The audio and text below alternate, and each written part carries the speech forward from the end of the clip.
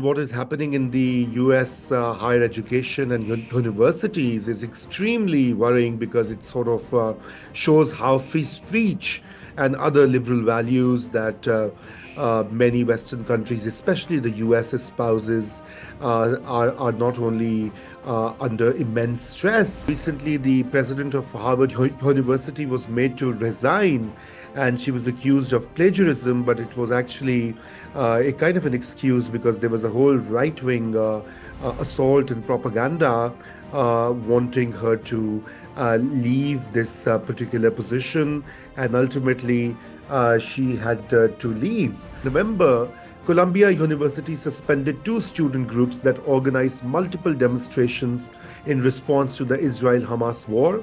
2 days after the suspension, 400 students gathered to criticize both Israel-Hamas war and Columbia's decision to disavow the student organizations. Brandeis University revoked official support for the organization on November 8. Hello and welcome back to New Wave Global. And I have been meaning to talk about a very important,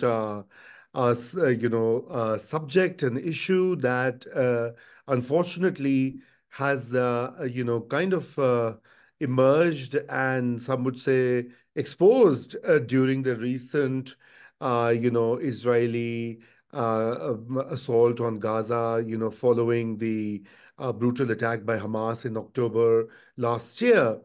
And what is happening in the US higher education and universities is extremely worrying because it sort of shows how free speech and other liberal values that many Western countries, especially the US, espouses, are not only under immense stress, but in a way, their selective application is now a matter of concern for everyone who believes in freedom of speech, in the democratic ideals of calling out wrong policies, brutalities, excesses.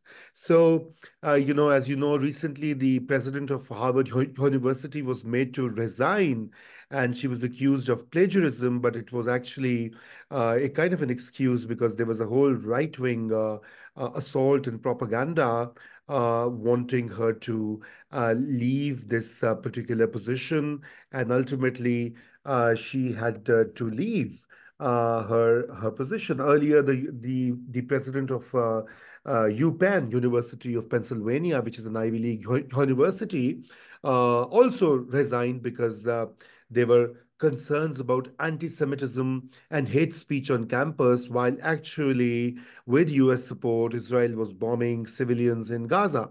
So it is really ironic. I mean, the Harvard president, Claudine Gay, issued her resignation based on 6 counts of plagiarism, and basically her work was analyzed and criticized, and that was the case, as I mentioned, made against her. The famous magazine Nation points out that the campaign behind Gay's departure had little to do with her scholarly transgressions, but was a raw ideological putsch by members of GOP think tanks. Christopher Rufo, a member of conservative think tank, the Manhattan Institute, detailed the plan in a tweet in late December. I quote, "We launched the Claudine Gay plagiarism story from the right. The next step is to smuggle it into the media apparatus of the left, legitimizing the narrative to center-left actors who have the power to topple her, then squeeze." Unquote.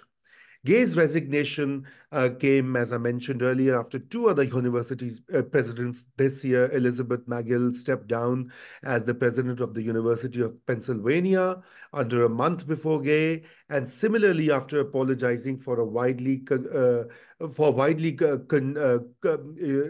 condemned comments on free speech, genocide, and Israel-Hamas war. Uh, but let's go back a bit earlier. So if we go back in November, Columbia University suspended two student groups that organized multiple demonstrations in response to the Israel-Hamas war. The university denied funding and official recognition of the groups Jewish Voice for Peace and Students for Justice in Palestine, SJP, after a joint walkout and peaceful protest art installation, which Columbia's chair of the Special Committee on Campus Safety said included unspecified threatening rhetoric and intimidation. This was the third event that JVP and SJP organized following Hamas's attack in October on Israeli civilians. Just as with the previous two events, Columbia officials restricted area access to Columbia ID holders in advance, a move one student described as a tactic, in my opinion, to scare people from organizing and keeping things silent. The university's suspension drew ire from students and faculty, who stressed the need for free speech. A statement from Jewish Voice for Peace said, instead of supporting students' right to speak and to mobilize on campus, Columbia has chosen to prioritize suppressing speech on Israel and organizing to end the ongoing genocide and worsening humanitarian crisis in Gaza. 2 days after the suspension, 400 students gathered to criticize both Israel-Hamas war and Columbia's decision to disavow the student organizations. And then a day later, 200 faculty members staged a walkout to offer support for student groups, reading statements as police helicopters peered down. Classics professor Joseph Hawley spoke against the university, deeming students' pro-Palestine speech threatening. And Barnard College history professor, uh, I've forgotten the name now, demanded of Columbia, where is your moral courage?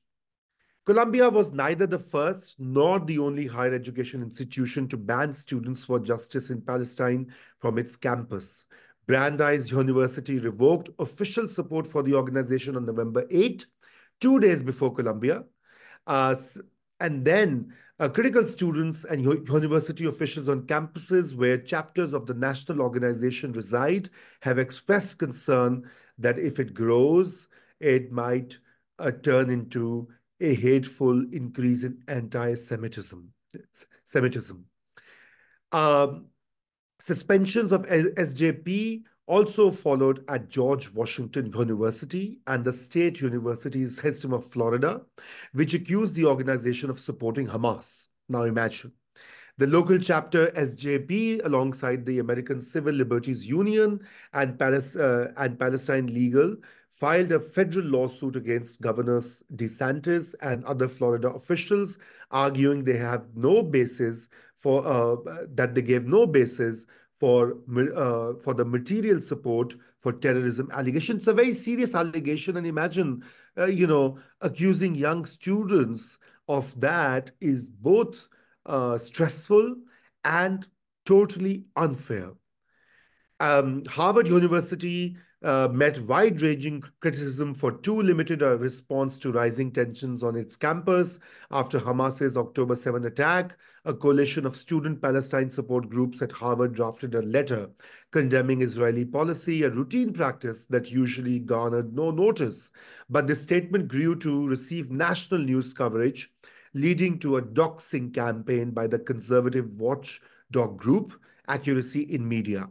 The group arranged a billboard truck to arrive in Harvard Square to project the names and photographs of student leaders from the signing organizations under the heading Harvard's Leading Anti-Semites, directing onlookers to a URL that lists the names of student leaders and form to push Harvard to condemn these students. Some students attempted to distance themselves from the letter, while Harvard's leadership seemed to do little to protect community members concerned for Palestine or Israel, for that matter. Conditions at the university led to an investigation by the Office for Civil Rights of the U.S. Education Department. Let's go to other places. In Queens, New York City, 400 students in Hillcrest High School stormed the halls in an aggressive protest, targeting a teacher who they learned had attended a pro-Israel rally. The teacher had to remain locked in her office for hours. Similarly, according to a professor, Amarin Dadabhai, at Harvey Mudd College in Claremont, California. A faculty member was arrested at Sonoma College by the campus police for playing Palestinian music during a peaceful protest. This is crazy. Um, and the calls by other presidents, so for example, Ithaca College president issued a statement on October 10 expressing horror at Hamas's terrorist attack. No follow-up message came regarding Israel's retaliation in Gaza, leaving some students to feel like essentially a footnote. The initial statement from Cornell's president met criticism for failing to identify Hamas's attack as one of terror. After and after a Cornell professor's speech at a rally supporting Palestine drew national attention for sentiments critics saw as glorifying violence, the president of Cornell University issued a far stronger letter insisting any members of our community who have made such statements do not speak for Cornell. A letter from Cornell faculty later acknowledged the president for a November initiative to address anti-Semitism, but insisted that the university must quash harassment and doxing plaguing the school and ensure equal freedom of expression. At the City University of New York, CUNY, and its Hunter College, a brief statement condemned Hamas's terrorist attack, with a large protest of Hunter students gathering in New York City days later to protest the Israel-Hamas war and the U.S. response. A month later, the college prevented the screening of a film which is sort of critical of Israel, causing backlash from students and faculty who said that the administration was undermining academic freedom. According to attorney and co-founder of Foundation for Individual Rights um, and Expression, Harvey Silvergate, I quote, universities should have no political positions whatsoever. It is not their job to keep the peace by shutting up one side. It is their job to keep the peace and allow a forum for free expression. Silvergate further said of Harvard, the job of a university is to provide a safe environment where students can speak and students can listen. This is unfortunately an ongoing issue.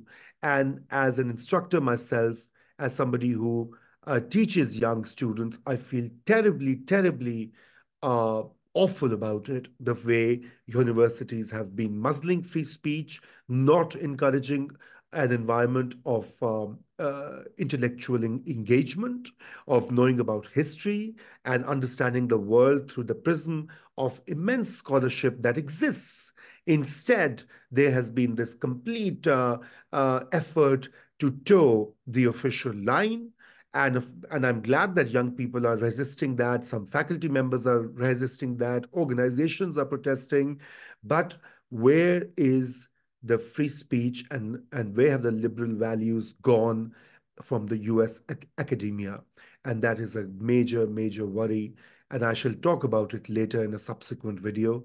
It is enough for today, and take care of yourselves. See you later.